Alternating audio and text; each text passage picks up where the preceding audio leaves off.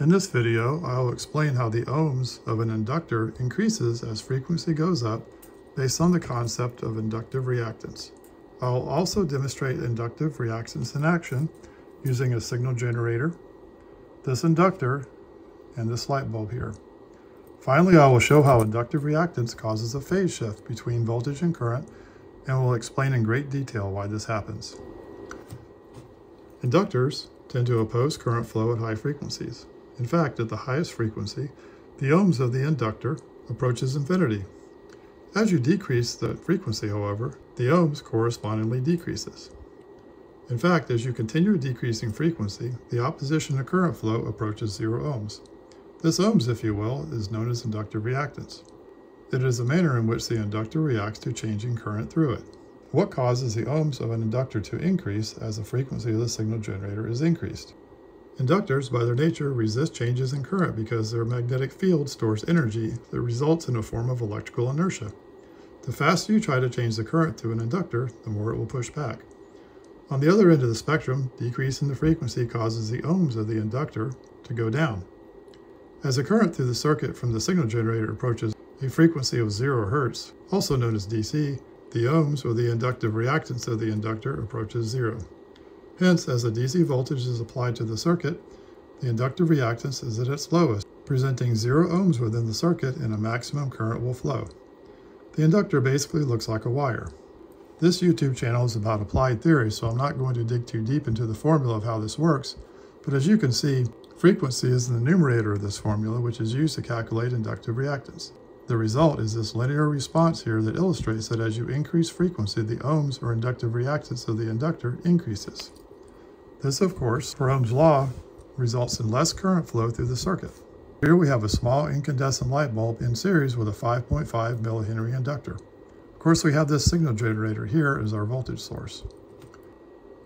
As I start with a near DC voltage or close to 0 hertz, you can see the light bulb is fully lit.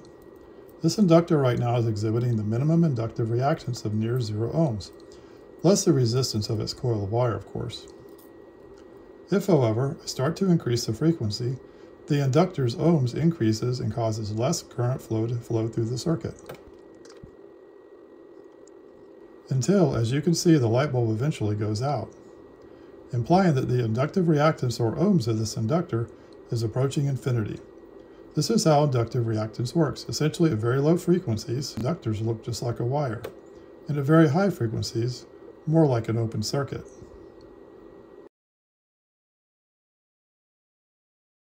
As opposed to what happens with capacitive reactance, the voltage actually leads the current with inductive reactance. Why does this happen, though? As mentioned, inductors oppose changes in current. When voltage is first applied, the inductor temporarily opposes the rise in current by generating a counter EMF. So even though the voltage is rising, the current lags behind as the magnetic field builds. To demonstrate this, I've set the signal generator to 1 kHz. At that frequency, the inductive reactance of the coil is 35 ohms, which happens to match the resistance of this light bulb.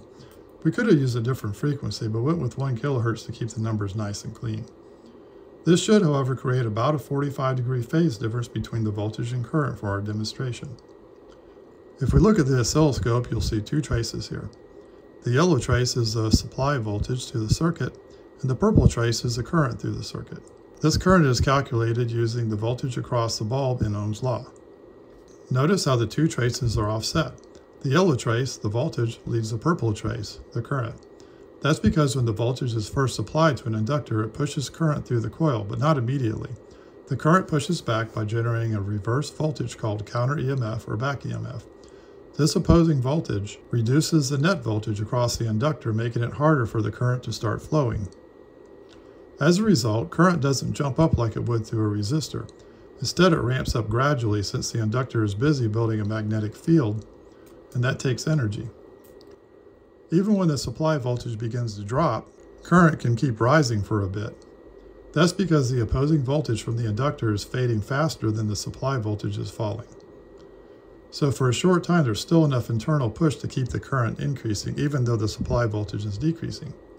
This repeating pattern creates a periodic steady-state phase shift between the voltage and the current. In this case, the shift is about 40 degrees. Without the resistive light bulb, it would be a full 90 degrees. But because the bulb adds a resistive load that sheds energy as heat instead of sending it back like the inductor, the phase shift is reduced to something of less than 90 degrees. I hope that all made sense, and if this type of practical electrical theory helps you out, be sure to give the video a thumbs up and subscribe for more future videos.